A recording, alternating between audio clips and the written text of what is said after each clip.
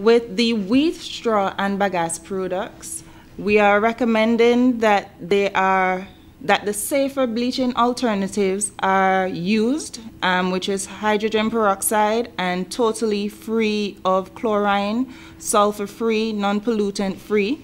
You would not be able to bring products which are chlorine dioxide, which is ClO2 based. Another major one would be the cardboard and paper products.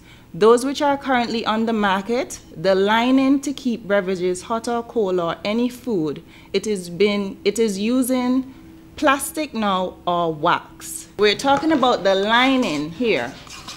The lining for your product should not be plastic and it should not be wax, but PLA cornstarch, which is biodegradable.